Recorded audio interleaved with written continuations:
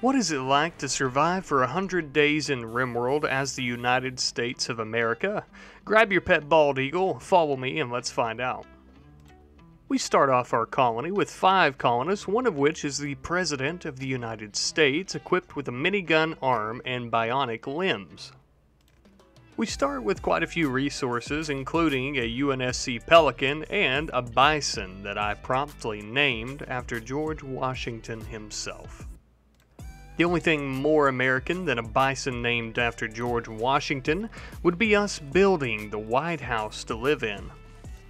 Naturally, it's not actually white because it's being made out of the wood in the game, but our colonists enjoyed the first night sleeping in their bedroom, as did the president in his very own room. He looks nice and cozy for someone that's technically sleeping in a walled-off forest. The next day, we began powering up the White House with some solar panels so we could see everything, but in a familiar event, one of our colonists went into a fire-starting spree, trying to light the White House on fire. Boy, does that seem familiar. We quickly put out those fires, though, and began building everyone some nice little homes to stay in. We also began hunting some local wildlife. We started with some donkeys. Now, this is nothing political at all. It just happened to be a donkey, not an elephant. Don't take it personally. And shortly after that, we promptly gave our faction and colony a suitable name. The president then began constructing a taxidermy bench, so we could do what us Americans do best, kill some innocent animals in the woods, and then mount their heads on a slab of wood to decorate our homes. Just after that, we had a boomalope self-tame, and we had a large trade caravan from France to come and visit with us and trade with us, but they had nothing of interest, so I just kind of let them go on their way. Then we had a filthy redcoat enter the area, no doubt carrying tea with him, so we promptly murdered him out in the forest. And look at that, just as I suspected, tea! The president then began constructing a massive prison to house all the people we would soon recruit just before he ended up catching the plague. I believe he was also our best doctor as well, so he self-tended himself, and then shortly thereafter ended up developing immunity to it. Just after that, the president and our colonist Sarah took a liking to each other and then became lovers. So of course I built them a nice little double bed to snuggle up in at night. Some time passed and we began loading up the Pelican. We were going on a journey to bring freedom to a local tribe. And by freedom, I mean that we were going to send our people down there to murder most of them and then take any goods that they had. But that's how it goes. It was a dog-eat-dog world. We were highly outnumbered, but our technology was far superior, so it was kind of an even fight. Besides, I'm pretty sure these tribespeople were a bunch of filthy commies anyhow. Not long after we finished setting up our defenses, the tribespeople began attacking us. Lucky for us, though, we had 5 people with miniguns and machine guns, and we also had 4 machine gun turrets. The tribespeople fought valiantly, and they even managed to take out most of our turrets, if not all of our turrets, and injure quite a few of us. In the end, though, we did end up defeating them and destroying the base. Then we had to task ourselves with healing some of them just enough so that we could kidnap them and recruit them. After returning home, we noticed the president was sick with the flu. Then, when our backs were turned, the prisoners attempted to break out. But that was okay because we used the power of democracy to make them behave and go back to their cells peacefully. Not long after that, we had a gentleman fall from the sky who was injured who claimed to be the president's brother. I don't know how true that was, but we decided to imprison him and forcefully recruit him just as we had with the other prisoners. Unfortunately, though, the president's situation worsened, and the flu began to defeat him. After some time, he ended up passing away.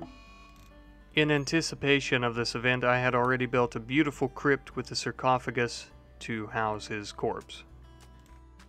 We began the funeral for the president, and everyone gave some kind words about bald eagles and democracy, but the funeral still ended up being terrible.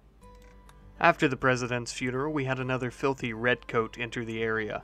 I pondered on killing the man, but I decided maybe we should give him a chance and forcefully recruit him into our ranks. He also had some wonderful weapons and other items on him as well.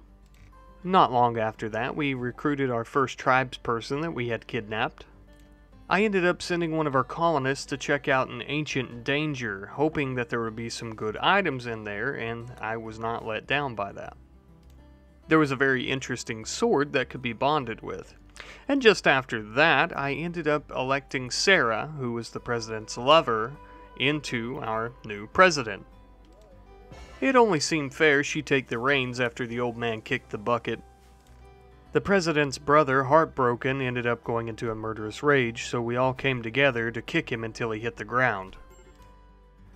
We had a bunch of man-hunting squirrels come after us in our area, so we all gathered in a group and splattered them all on the ground with our rifles.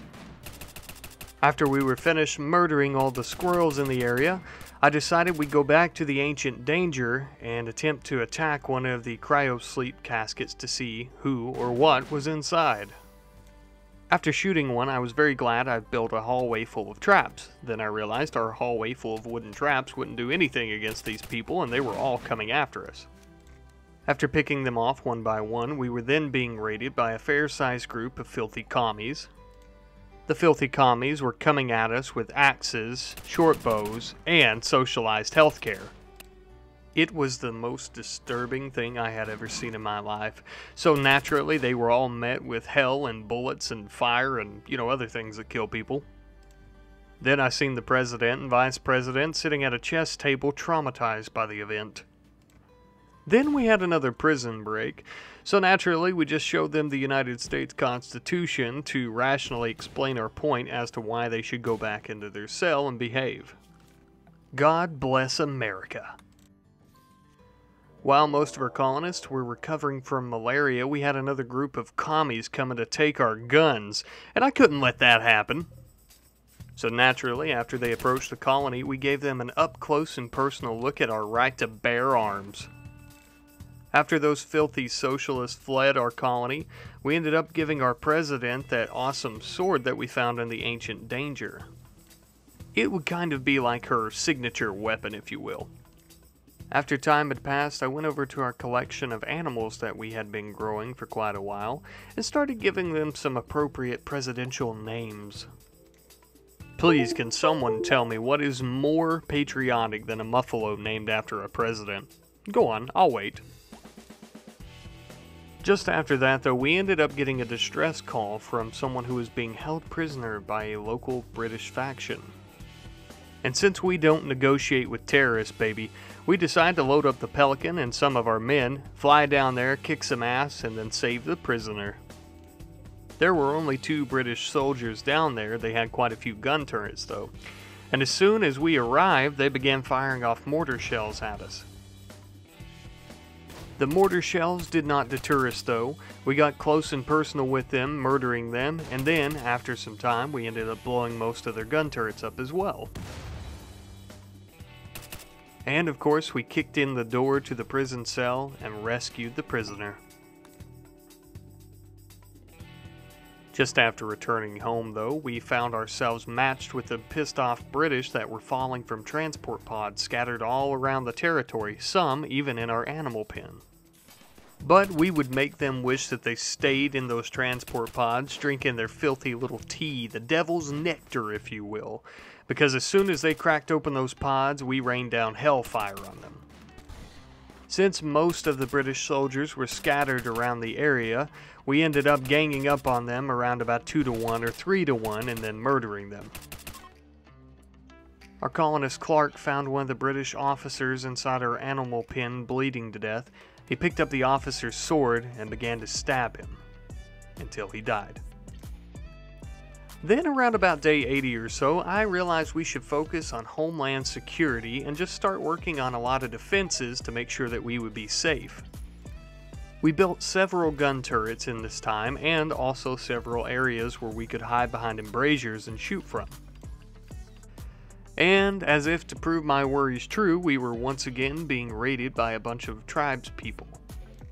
During the battle, I seen one of the most American things I've ever seen in my life. Everyone was fighting for their lives, and then 2 people got in a fist fight over something totally useless.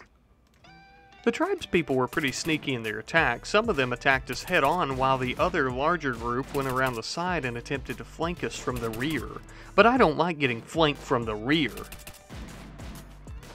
After defeating this raid of tribespeople, somebody threw a party in the barracks to celebrate our victory and our nation's growth in this land over the commies and the filthy British tea drinkers.